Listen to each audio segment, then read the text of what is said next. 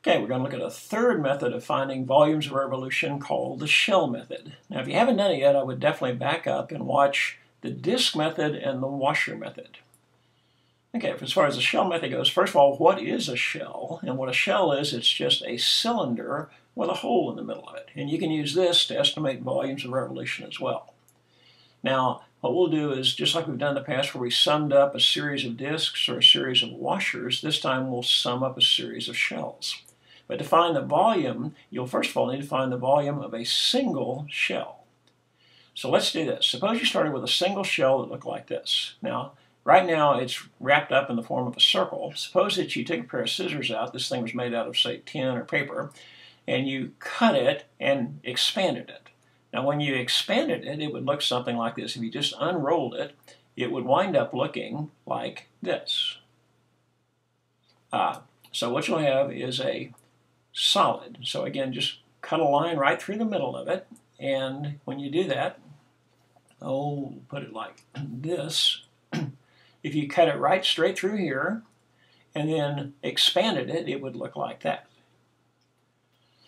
Okay, now what will happen is this will be the length of it. This is a solid rectangular slab, and it's going to have a length and a width and a height. So what will happen is this side right here will be the length. So that's going to be the length of it. This is going to be the height of it, running from here to here. And then finally it's going to have a thickness, which will be this part here, we'll call it T. So it's got a length, a height, and a thickness. Now the volume of that shell is going to be exactly the same thing as the volume of this slab. So let's find the volume of this. So in this case, the volume of the shell is just going to be the length times the width times the height of this thing. So it will be the length times the height times the thickness. And that will give you the volume of that slab, which is exactly the same thing as the volume of the shell. Now, to find the length, you have to remember that this length here is exactly the same thing as the circumference is here. So if you were to do this, if you were to find the radius of this thing, and suppose the radius goes from here to here. Now, the radius of a circle is 2 pi r. So the radius of this circle will give you the length of this slab. So this thing would be equal to 2 pi r. So the length is 2 pi r. Now what you can do then is putting that back in your formula. The volume then would change to this. The length is 2 pi times the radius. That's the circumference. Then you've still got the height and the thickness. So the height times the thickness. So the thickness of the thing. Okay, now what that is, that's going to be the volume of a single shell. So if we wanted to take the volume of additional shells, we would just add these together. We just remember that formula. So 2 pi times the radius times the height times the thickness. Now with that in mind, we'll go back and look at a specific example. So let's do this. Starting with this example, suppose we had this. Just here is some function. In this case, it's a straight line, but it could really be just any function that you wanted to. And what we're going to do is roll this thing around the x-axis and sweep out a volume. So when you do that, it'll look something like this. It'll be in the shape of a cone, but we want to find what's the volume of this. But rather than using disks or washers like we have in the past, we're going to use shells. So let's put a single shell in there and see what it looks like. So if you had a single shell inside this thing, it would look something like this.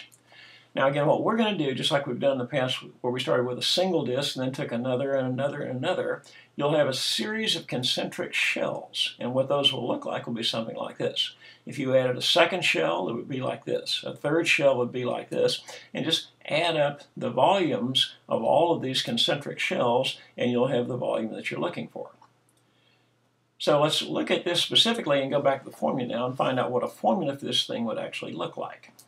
And what it would be this. Now let's start with that formula that we had before. The volume of a single shell looks like this. So the volume of a single shell is going to be equal to, and this is a single shell, remember it was 2 pi times the radius times the height, and then finally times the thickness. So the radius times the height times the thickness. Now let's look at our picture and see what each one of these things look like. The radius is going to be the distance from here up to here. So that's going to be the radius to the center. So there's the radius of it right there. So the radius goes from here up to here. So the height of it, well, let's just go ahead and put these in as we go. That's going to give you the volume then would be equal to 2 pi times, and you've got the radius, now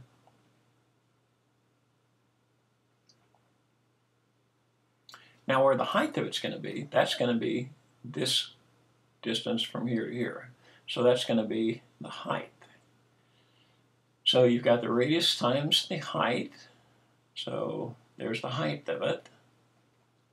And then finally the thickness of it will be this thickness right here. So this distance from here to here. And that distance from here to here. Now on our little thing it's going to look like this. That's some small change. It's parallel to the y-axis. So that's going to be the thickness, which will be some differential y. So since it's parallel to the y-axis, it's actually a small change in y. So we'll write this one as dy. Now what that's going to be the volume of a single shell. If you wanted to find the volume of several shells, and again like a second shell and a third shell and so on, then all you'll do is take the summation of this. So if you took the summation of all of these, we'll put it in red here, we'll put a summation sign, and summed all these things up, then you would have an integral like we have in the past, and the volume of the resulting cone would look like this. So the volume would be equal to actually we'll put the integral of 2 pi times the radius times the height, and the whole thing would be dy. Now again, the 2 pi is a constant, so you can move it out in front. So the formula that you'll normally see in a book would look something like this. It'll be 2 pi times the integral, and then you'll have the radius times the height, and then dy. Now when you integrate it, you're actually going to be integrating it this way. You're going to go from a to some b up here at the end point, and you're going to integrate it in this direction.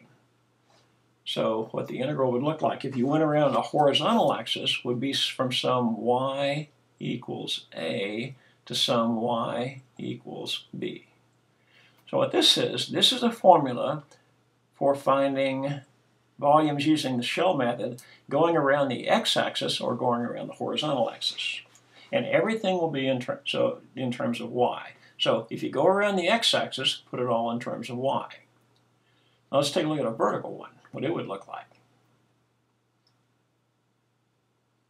It's going to be almost exactly the same thing. You'll still start with the same formula, except that it'll be a little bit different, and you'll have this. In this case, this time the radius is going to go from here to here. So the radius would look like this, from here out to here. So that's going to be the radius. This is going to be the height, but this time you're going to put it in terms of x, so that's going to be the height, and then the thickness of it will be this little piece right in here. But that thickness is going to be dx this time. So it'll be some small change in x because it's parallel to the x-axis. So what that does to the formula, it makes it look like this. The volume will be equal to, now it's still going to be the same thing. You'll still have the 2 pi. Then you'll have the integral. But this time when you integrate it, this is going to be a, and this is going to be b over here. And you'll integrate it going this direction.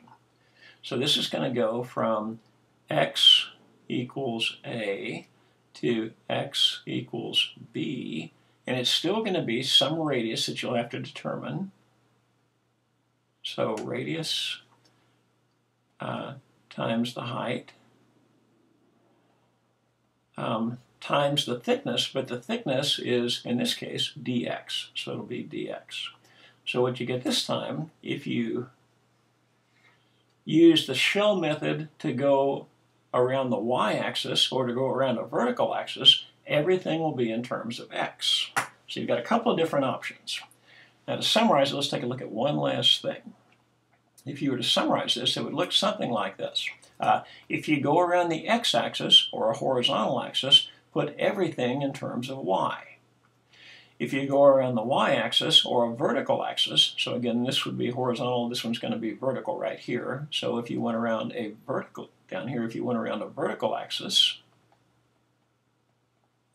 then put everything in terms of x. If you go around a horizontal axis, put everything in terms of y. Now, the hard part of this when you work them out is always going to be determining this, is trying to figure out, okay, what is the radius, and how do you express it in terms of y, and what is the height, and how do you express it in terms of y. Then if you did this problem, you're going to put everything in terms of x, but you'll still have the same thing. What is the radius, and what is the height? And that's the tricky part of the problem. If you can get the radius and get the height, then you can just run through the integral by itself. So anyway, that's just kind of an overview of the shell method. Now this is part 1, so in part 2 and some other videos we'll look at how to specifically use these to solve some problems.